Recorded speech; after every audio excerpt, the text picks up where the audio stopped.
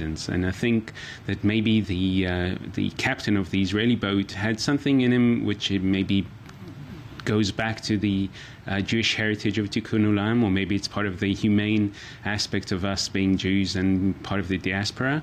And he did pick up these people and he saved their lives. And this is definitely an example of one of the attempts that Israel has made over the years to show the world that it has a different approach, that it has a very humanitarian point of view, and that it treats people in a very humanitarian manner.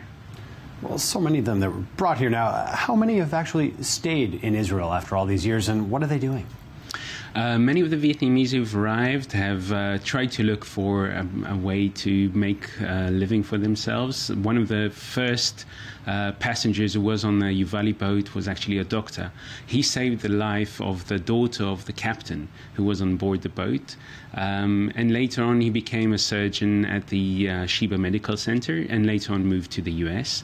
But many of the other Vietnamese people who arrived to Israel have opened up restaurants. And this is in some way the influx of Asian culture really since this time. Do you think this incident began that in a certain way? I think in many ways it does. I mean, if you look back at the fact that a lot of the Vietnamese, Chinese restaurants have opened during the 1980s, you see that a lot of, if you like, the fusion of food, the Israeli food, and the mix of this whole culture has become part of the Israeli society, maybe due to this arrival of these new immigrants to Israel.